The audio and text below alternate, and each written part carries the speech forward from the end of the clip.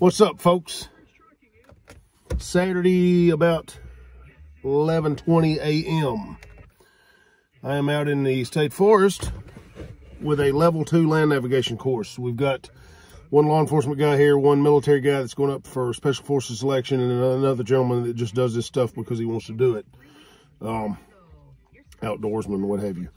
So we spent the morning working on the whiteboard down at camp with geometric shapes, angles, inclines, some trigonometry and formulas and things for determining slopes and elevation change and things like this. So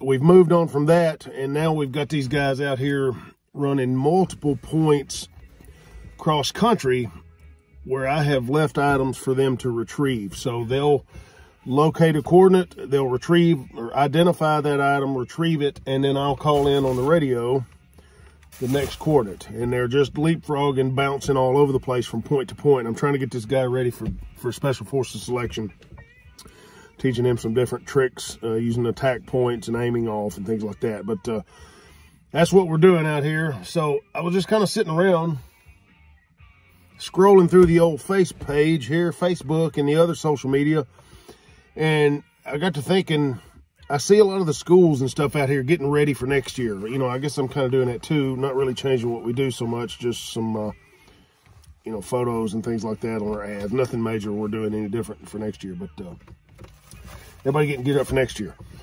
So I see a lot of the programs and stuff that some of these schools offer nationwide. You know, I've got other videos that talk about that stuff, but don't know how many of them are doing this full time or not. Probably not on our level in what we're doing as far as the number of programs and things. But just a word to the wise for you guys that are thinking about going and getting some training next year, going to a school or trying to become an instructor or whatever you got going on there.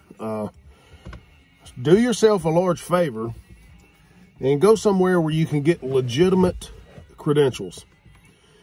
And not just, hey, I took this class or whatever and I got certified in whatever class it was. Get instructor credentials. If you're going to be teaching or trying to teach things, you need the fucking resume and you need the background to go with it. So you can look at my background, my resume, all this stuff we do, whatever. But my point is to you folks out here that are looking to find somewhere to go, do yourself a favor and find you something that when you walk away from there, it actually means something instead of just being a fucking piece of paper. Because any fucking jerk off can write you a piece of paper that says so-and-so completed so-and-so. And unless it's a nationally recognized and accredited program, it don't mean shit. And you'll see a lot of that stuff in the survival community and in the firearms community and things like that. So it doesn't mean anything unless it's backed up by something. So a lot of folks want to teach and scratch around with stuff on the weekends or whatever. You know, they think just because they were in the military or they were this or they were that, that it makes them competent to be an instructor. So a lot of these guys in the wilderness skills game, you'll never see them doing anything, volunteering their time for search and rescue or going out looking for missing persons or training search and rescue teams. I do that stuff all the time here, and I'll also do free stuff. I'll tell them, come on, let's do it. It's free. So you'll never see these bushcraft and survival guys doing that kind of stuff. So back when I started my business, this is 7 or 8 years now, going into next year that we've been running, I went to several schools. I went to some bushcrafty wilderness survival and some firearms stuff, some with legitimate credentials and some with a fucking piece of paper that didn't mean anything.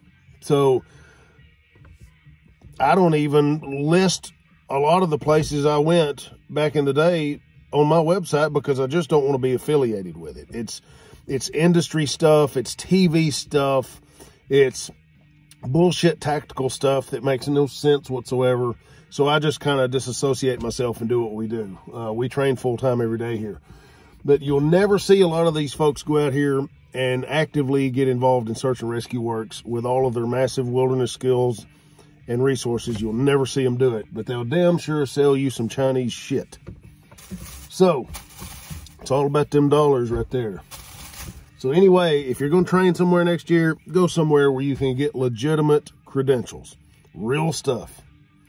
Because for you to go put yourself out there and say, hey, I can teach this because I went to Jim Bob's training school and Jim Bob handed me a piece of paper, it don't mean a fucking thing.